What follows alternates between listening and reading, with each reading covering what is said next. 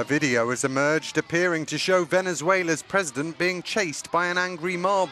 Grainy mobile phone footage purportedly shows Nicolas Maduro being jeered and pursued by dozens of pot-banging protesters on the island of Margarita, some 40 kilometres from the mainland. Activists say more than 30 people were briefly detained following the incident on Friday, while a local lawyer has still not been released. The Venezuelan government has not commented on the alleged confrontation, but the country's information minister, accusing the opposition of manipulation, published a video on Twitter showing Maduro blowing kisses and being cheered.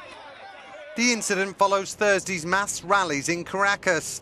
The opposition say more than 1 million people marched in the Venezuelan capital in an effort to pressure the country's electoral authorities into allowing a recall referendum on Maduro's rule.